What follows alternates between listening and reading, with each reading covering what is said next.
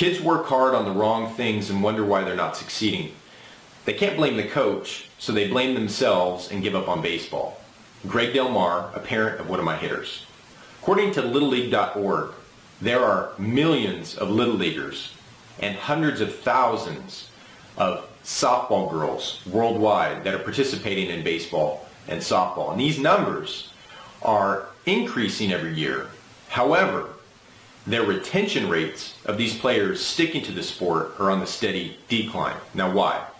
Now arguably one of the best hitters ever, Ted Williams, was the last person to hit 400 back in 1941, once said that hitting is the single most difficult thing to do in sport. Now there are a lot of people out there that have opinions on hitting, but opinions are not facts. They are what we call bro science. Now there is a process to finding the truth when the truth doesn't know it's lost. First step in the process that we use is we apply human movement principles that are validated by real science to hitting a ball. For example, physics, biomechanics, engineering.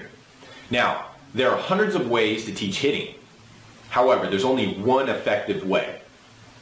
Just like we can eat soup with 3 different utensils, a spoon, a fork, and a knife. But there's only one of those utensils that's going to be much more effective. Teaching hitting is the same. The next step in the process is we do swing experiments using the scientific method and modern technology, such as the hit tracks, ZEP, swing tracker, or blast motion. Now, a lot of hitting instructors out there do not like to do swing experiments because they are afraid of what those experiments will turn up and prove their hitting philosophies wrong. They have too much at stake. The third step in the process is the fact that video analysis should be second priority. How do we know what we're looking at if we don't know what we're looking for? Video analysis without knowledge of human movement principles validated by real science is like trying to pin the tail on the donkey in the dark. The next step in the process is we use only the best swing models. Now, who are those? What's that standard? We ask questions. Who is good at hitting despite being poorly built for it?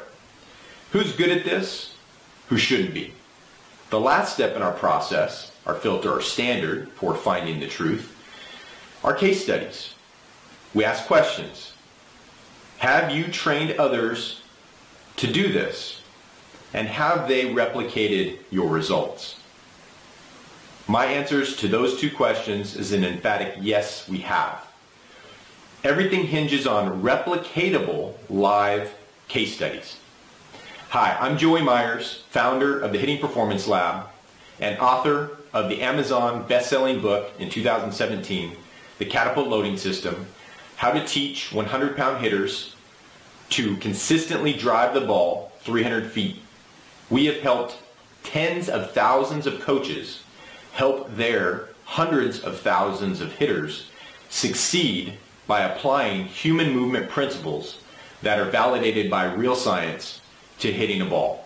Thank you for watching.